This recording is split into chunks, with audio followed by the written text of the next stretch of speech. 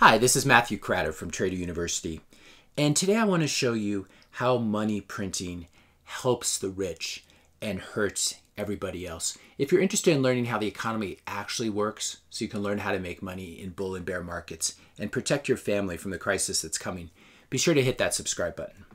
So I want to start with a typical thing that I get in the mail. I graduated from Stanford. I was an undergraduate there. And so occasionally I get these magazines with these wonderful trips in Europe and Asia and South America and really all over the world. And I'm always shocked by one thing about them. I've actually never gone on any of these. Here's an example. This is just a nice hike with a Stanford faculty member hiking around the northern coastline of France from Brittany all the way to Normandy. You would think this is fairly reasonable. Professors usually don't get paid like investment bankers. And this is a hiking trip. This isn't a luxury cruise or a luxury trip at very expensive hotels. But when you dig down and look at the price of this, it turns out it's $10,000 per person, double occupancy. So if I were to take my wife and 3 kids, this would cost us anywhere from, it would cost us approximately $50,000 to go on this walking trip with Stanford. And that doesn't include airfare. So just $50,000 for the trip and food, not including airfare. So once you factor in airfare, it'd be quite expensive. Probably add another, at least another $10,000 to that. So $60,000 for a walking trip. Now this is incredible. You never used to see things like this, but I don't mean to pick on Stanford. Obviously Yale, Princeton, Harvard, a lot of these schools have trips like this.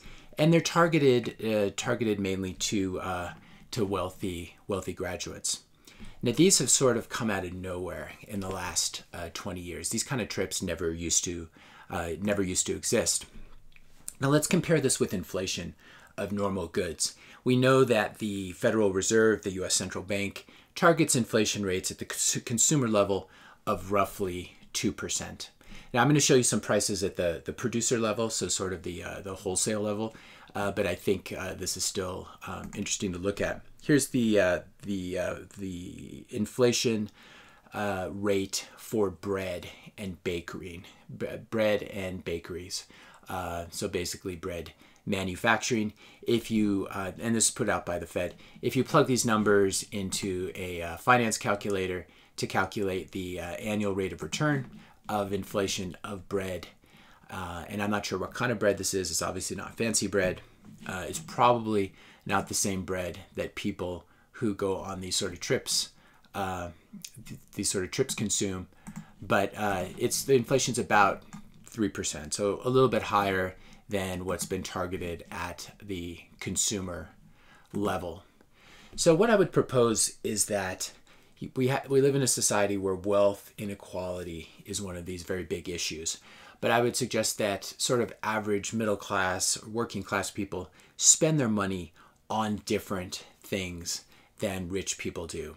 I happen to be wealthy. I'm part of the 1%. And so I've sort of seen both sides of it, especially from an economic perspective. I grew up actually fairly middle class. So you have this weird bifurcated economy where you have these just really crazy trips. Like I have the money to do this, but I would probably never spend $50,000 or $60,000 for a walking trip. I could just bring YouTube along and walk along the coastline for a lot less. And so you have these kind of enormous expenses, and then you have everyone always tells us the inflation rate's been fairly low, the CPI's been low, etc. over the last few years, and yet you have all this money printing. So we're going to kind of keep circling around this idea. We're going to talk more about the CPI index, what is the real inflation rate, etc. In a later lecture. But in this lecture, I want to suggest that different economic classes have different inflation rates. And so we're kind of living in a society that's very close to Marie Antoinette before the French Revolution, when she was told that the peasants were starving, that they did not have bread. She rather naively said, I think she must have been 13 or 14 at the time, if in fact she actually said that. She said, oh, they don't have bread. Well, why don't they just eat cake? And I think this is, we've sort of circled back to this on the way that our elites think about the middle class and the working class. And I'm going to show you how the economy is set up and how money printing is set up to disproportionately benefit the rich. Now here we were talking about the price of bread. These are more like the kinds of bread that really wealthy people buy. I don't buy this sort of stuff, but it's interesting to see a loaf of bread for $120 a loaf. And then the second most expensive loaf is $97, so call it $100 a loaf. What makes these breads so expensive, apart from the fact that they're marketed to really wealthy people, is the fact that they include scarce assets. This is sort of the end of the fiat system. This is the most extreme version here, where you're actually eating scarce assets. So gold leaf bread, you're actually eating gold, which is one of the scarcest things on earth, has a very, very high stock to flow. And you're also in the second loaf of bread, you're eating, it has a little bit of gold, 23 karat red gold, but it also has very rare champagne in it, which is also a scarce asset, sort of traditional old French champagne. So we have this economy where sort of regular people eat a certain kind of bread, and that those inflation rates perhaps have not been going up that much. It's very difficult to trust the statistics. And then we have an economy where a family vacation, just a hiking trip, is $60,000. We see this as well in real estate. This new listing in Malibu for $125 million. Looks like a gorgeous house right on the coast overlooking the Malibu beach. So we have kind of a bifurcated economy where rich people buy certain things like college tuition at Stanford, or trips at Stanford, or bread made with champagne or gold, Malibu houses, etc. And then you have sort of normal people buying bread that's not going up that much in price. Now, I think this can be explained using the Cantillon Effect, or perhaps I should say Cantillon Effect. Richard Cantillon was an Irish-French economist, wrote this famous book called The Essay on the Nature of Trade. I believe he's actually responsible as well for coining the word entrepreneur, but a very smart guy. And we get the phrase the Cantillon. In English, people usually say Cantillon Effect. The Cantillon Effect basically says that those people in a country that are closest to the point of money creation get to see their incomes rise first, and they benefit the most from money creation. So the old days, I think when Cantillon was writing about this, he was looking at people who were close to the French king. Obviously, if you were in the court or had these sort of connections, if there was new money printed. I believe Cantillon lived under the time of John Law, which was one of the first kind of paper fiat systems. But those who are closest to the point of money creation see their incomes rise first. And then they can spend that money on, it's usually on what rich people spend it on. So in the French court, I imagine it would have been perhaps having more servants or special kinds of food, maybe gold bread as well. So in the French court, what he's writing, he actually writes about another group too, would be those people who are closest to a gold mine. So maybe you're in the ruling class in Spain or Portugal, and you have this gold being shipped in from the New World. And so these are the people, this is back when gold was more of a primary form of money. The closer you are to the source of the money printing, whether it's the central bank printing money in the US, or whether it's money being dug out of the ground in the form of gold, or money being created by the early central bankers who are closely tied to the French court, those closest to the point of money creation get rich first. In our day and age, these are people in finance and people in high tech. The people in high tech get rich because their stocks are high growth stocks, and they do disproportionately well in an era of really low interest rates. Obviously, people in finance make a lot of money. This is my own background. I have a hedge fund background. Hedge funds, private equity, investment bankers, people also who happen to own the most stocks. So once people become really wealthy, they can only buy so many yachts and so many jets. And so even if you look at the Forbes list of billionaires, a lot of these creators, people even like Bill Gates or the Google guys, they keep a lot of their wealth in the original stock that they own, or they diversify and buy a basket of stocks. So the Cantillon Effect says those closest to the point of money creation really benefit from money printing. Those further away from the point of money creation, whether it's the gold mine or the central bank or Wall Street, they see their purchasing power decline. So the people who work for the hedge funds can buy up all the real estate, they can buy the nice bread, and those furthest away, especially if there is residual inflation that seeps into the system, they see their purchasing power decline. So if, for example, the people in the French court get really rich from the money printing and start buying a lot of servants, we would see possibly general prices as servant salaries go up. If there's a shortage of servants, we could see servant salaries go up, and then they start spending more on bread and milk, and you get sort of general consumer price inflation. But what I want to suggest here is that a lot of the, whether inflation makes its way into the system, into the sort of consumer price system, also depends on what the very wealthy do with their money.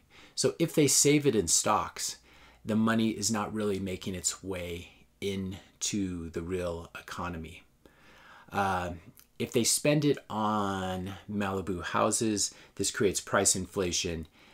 In California coastal real estate, it doesn't necessarily create inflation in the median price of a U.S. home, if you're looking at median prices rather than mean or average prices. And this is what's happened really since the great financial crisis of 2008, 2009, when we saw the first money printing, the first quantitative easing by the Fed, is that asset prices have risen a lot. But at least at the consumer price level, the CPI index, we haven't seen a whole lot of inflation. Now I'm going to talk more about the CPI index. There are problems with it, obviously, as well. But let's just assume that it's roughly right, and we've been seeing inflation of 1 to 3% or so over the last 10 years.